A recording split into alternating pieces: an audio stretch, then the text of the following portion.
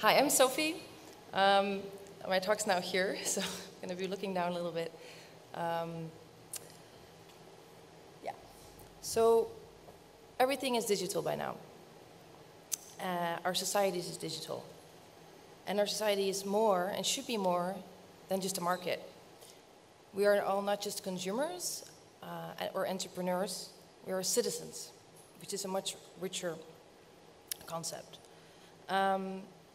This is only my second time at the Creative Commons Summit. I was lucky enough to come 2 years ago to Toronto, which was a really empowering and heartening experience. I think it was because I was among so many people who understood what I did and have the same politics and work in the same field. So I'm very happy to be back, and I'm very grateful to have this opportunity to share our work. I'm based in Amsterdam in the Netherlands, and I run the Commons Network, which is a small group. And we work with activists, thinkers, pioneers, and policymakers to tell stories, to build networks, and to propose policies to support the commons. So we bring this idea of the commons, the value of community, sharing of resources, and how this contributes to a social ecological transition. More generally, we try to bring this to the political agenda by means of publications, by organizing, and by concrete proposals. On many levels, also at the city level, but mostly in knowledge, in the domain of knowledge and digital commons. So we also work in European policy. And we work on regulatory processes, we work on intellectual property reform, research policy, medicines. But often it's hard, and often we lose in our civil society coalitions. So why is this, right? Are we terrible advocates? Do we have illegitimate arguments, illegitimate goals, bad arguments? Perhaps, I'm not sure. Of course, we have modest resources compared to private and corporate interests, but I think there's more. It's also about the narrative that we work in. It's about the logic of the frame that we work in, which is skewed towards other objectives than the objectives that we work on. So the current frame is of digital policymaking is that of the digital single market in Europe. And the digital single market conceptualizes everything in the digital realm to be geared towards growth, competition, markets, efficiency. So this makes it hard to work towards public institutions, commons, civic space online, because it serves different objectives. And we can't always use the market failure argument, because sometimes there is no market failure. There's just something different that we want to achieve, right? Maybe there should be a domain that's carved out for commons, for public space. So basically, the way things are framed in the mainstream are putting us at odds from the start. So together with Alec from Citrum Cifroe and Paul from Kennisland, who I'm sure many of you know, we started a project. We started a project for a new frame for European policymaking in the digital arena. This is how we started. And we want to work eventually with a broad coalition.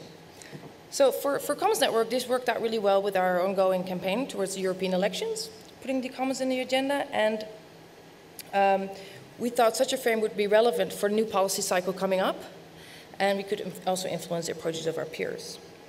So we started writing, discussing, what is it that we had in mind? And what would such a frame look like? And what is a frame, actually? That was a big question at some point. And this was more think tank work. This was more, we are mainly advocate organizers. We write manifestos. This was a little bit out of our comfort zone. So, we didn't really have entirely clear what was necessary. We had some confusing Jitsi sessions, tried to do everything right. We shared our ideas, we had a lot of talks, and we realized that this frame should appeal to a very broad range of people, not just to our base or to the left wing in a parliament, or it should appeal to the Greens, the left, but also the Liberals and the Christian Democrats and the Conservatives, the European Commission, the media, national policymakers, and of course our base and our peers.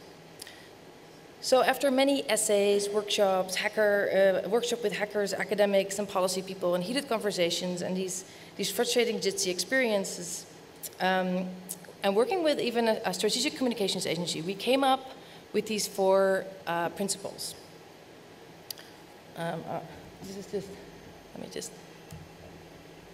is after a frustrating conversation, we came up with these 4 principles. Decentralization, self-determination, the commons, and public institutions. And this came out of a consensus process. It was a co-production, and we think these were comprehensive and important principles. We realized, however, that this is not the frame. These are the high-level policy directions that we want. It's not the frame that we need to sell these principles. So we had to keep going. And we eventually landed a shared digital Europe. And a shared digital Europe is our vision of a digital space that facilitates diversity, empowers communities, and favors an overall people-centric and public interest approach to technology development and innovation.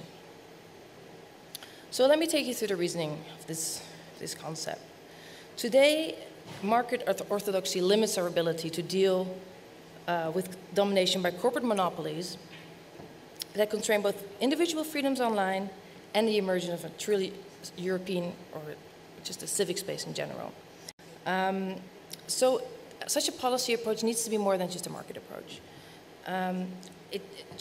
Seeing the digital space as a marketplace only does it justice. It's our society. It's a society going through a digital transformation.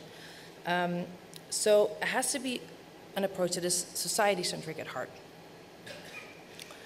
And a frame, as such, needs to embrace core European values that distinguish Europe maybe from other models, like in the US or in China does it, such as strong public institutions, democratic governance, protection of individual freedoms and community sovereignty, cultural diversity, human rights and social justice.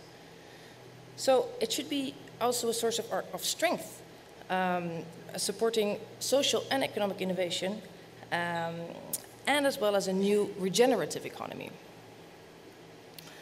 So we see other frames coming up now, other frames being put forward, and they focus a lot on the individual and the market and the public good. And we really, we heard the term human-centric internet now a lot, which is important, but we prefer society-centric, because we feel like attempting to achieve this change that we need solely based on human rights is not enough. There is need for a systemic approach which emphasizes the importance of the collective, communities, and society as a whole. So how can this shared digital Europe be achieved? Right, so then comes these principles: self-determination, cultivating the commons, decentralizing infrastructure, and empowering public institutions. And these 4 principles complement, overlap even, and reinforce each other. So we have to enable self-determination because it must be possible to fully participate in social life without giving up your personal data and your privacy to commercial entities. So this means we need more democratic models of data governance, algorithmic transparency, and having say in how our data can be used for the common good or how we want our data to be used. It means cultivating the commons and allowing for this collaborative space where we can share knowledge and create economic value, but also social value, where we can produce in a peer-to-peer way. Decentralizing our technological infrastructure will increase Europe's technological sovereignty by reducing dependency. But it is also a way to allow people to engage in more democratic platforms, which are more localized and more community-based. And then empowering public institutions will help us to provide meaningful online spaces that are protected from surveillance of commercial platforms. And think about libraries, educational resources, cultural resources. So combining these four elements provides us with a strategy to counter deteriorating online debate, undermining of human rights, enclosure of knowledge in the digital sphere. And it provides policymakers with an opportunity to work towards this digital society that counters these current challenges, responds to these current challenges, and embraces a hybrid digital space of a market, a public space, and a commons, and where people can engage in different ways. And we believe that it is in the capacity of Europe to ensure such a digital society. So now we have this idea, we have this vision, and we have to sell it. And we have to link it to policies that can be adopted. And one other question, which is of course very obvious in this setting, is how does this relate to the rest of the world? Does this idea translate in places beyond Europe? And that's also a question we'd like to explore in our session on Saturday, where we will have a chance to do that. And if you would like to read more about this, we have everything online. Thank you very much.